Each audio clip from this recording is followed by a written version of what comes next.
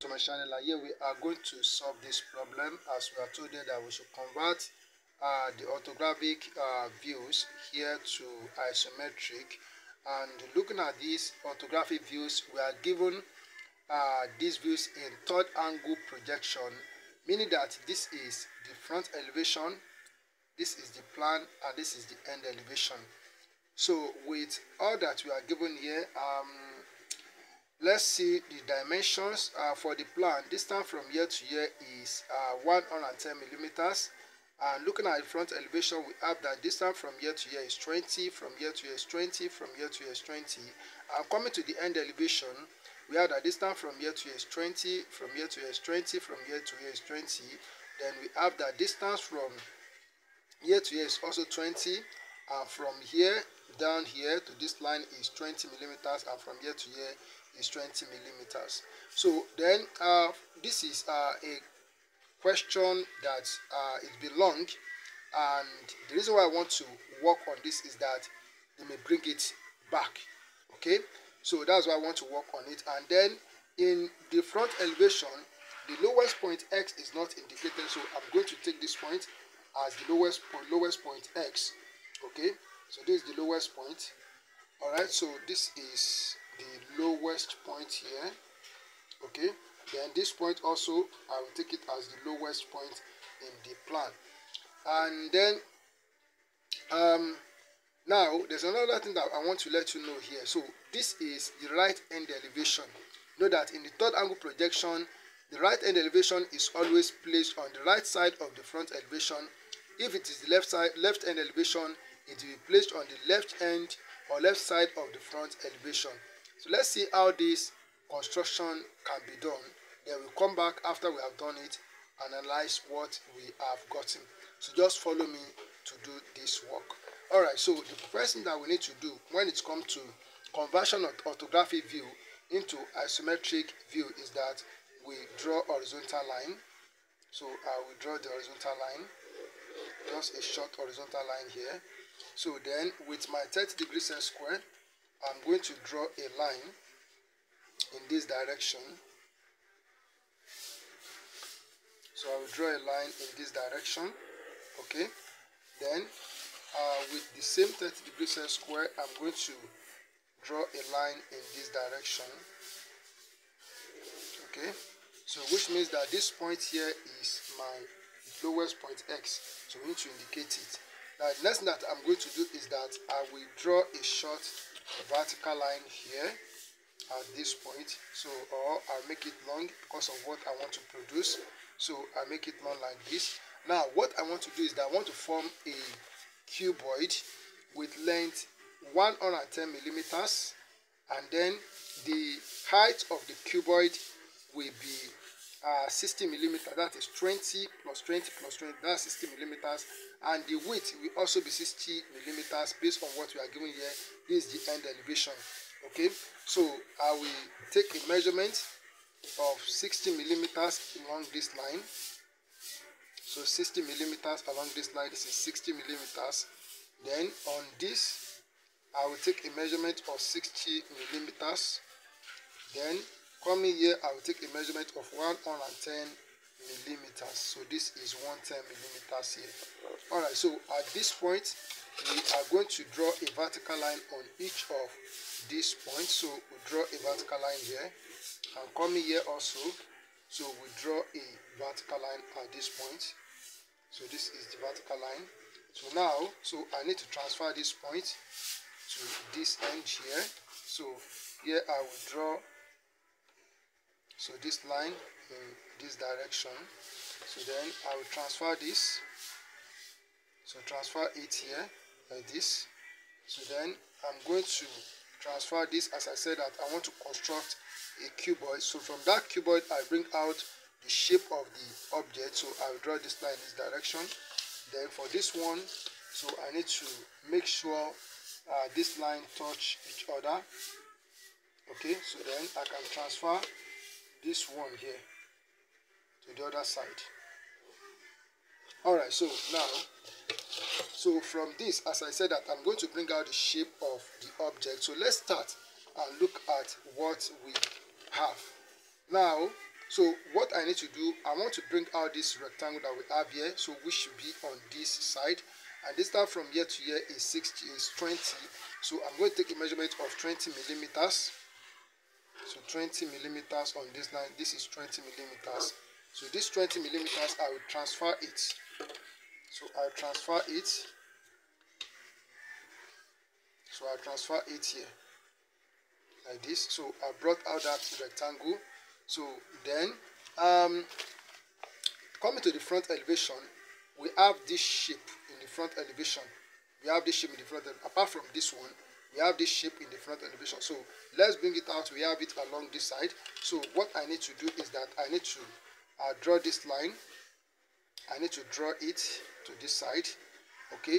Then the next thing that I'm going to do is that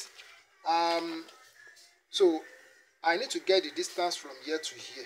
As we have it in the plan, we have to bring out this shape out here on this surface in the plan.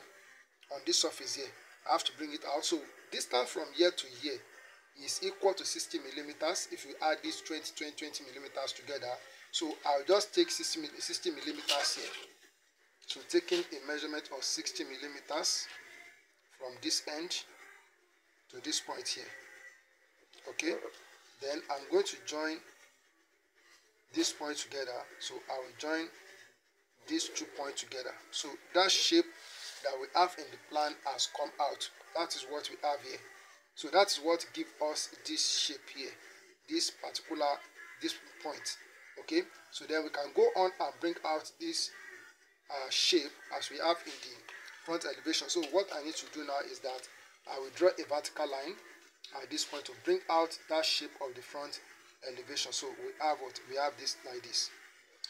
Okay, so now the next thing that I'm going to do is that we need to bring out these rectangles that we have here. So not rectangle, but it looks like okay with this bent. So we need to bring them out. So which means we also need to produce a line like this up here. So what I will just do is that I'm going to join this point together, these 2 points. I'm going to join them together like this. Okay, so I believe you can see what I have done. So the next thing that we are going to do is that we need to bring out this shape, and this shape. Now, then here we have that distance from, looking at what we have here, so we see the distance from here to here on the end elevation. So on the elevation that we're going to have it, and it's 20, 20, 20. So what I'm going to do is that you cannot take it along this line. It will not work. So what you need to do is that, so come to this end here and take 20, 20, 20. So from this end, so here I have 20 millimeters. So this is 20 millimeters. So the rest is 20 millimeters. So then I'm going to transfer it. So I will transfer them. Okay, so I'll transfer them here like this. Okay, then also I will transfer this here like this. Okay, so then this point, so I'll bring out, I will take down a vertical line from this point. Okay, so from this point also I will take down a vertical line.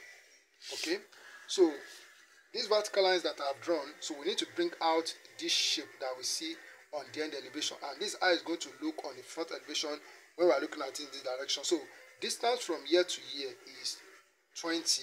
So I will take a distance of 20 millimeters down from this point, 20 millimeters. So this is 20 millimeters here at this point.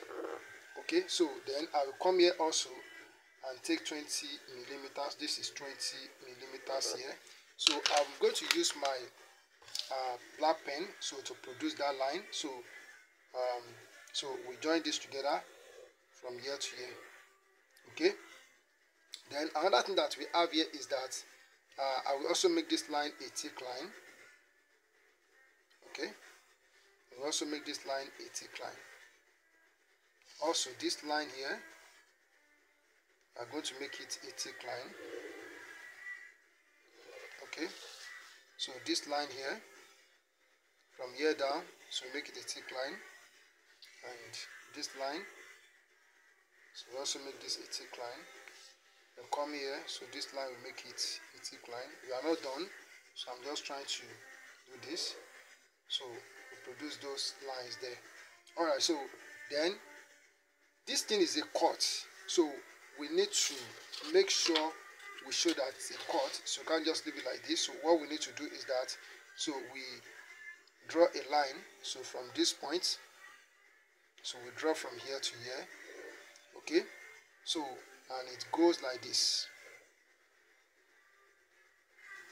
okay, so it's supposed to go into this. So then, and coming to this point here, at this point we are going to draw a vertical line, so we drop a vertical line here like this. So this is what makes the work to be a completed work. So what we just need to do now is to bring out the shape, so making this with thick lines. Okay, so I'll pause the video and do that. When I'm done, you will see how it will look.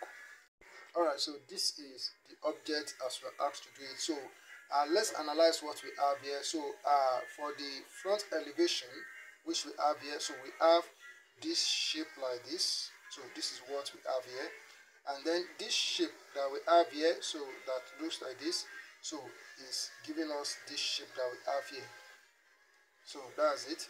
Then for the top view, which is the plan, so we have this shape here like this. This shape that we have here, so we have it here in the middle here, and this shape here is here. And then so this shape that we have here, so it's what we have here.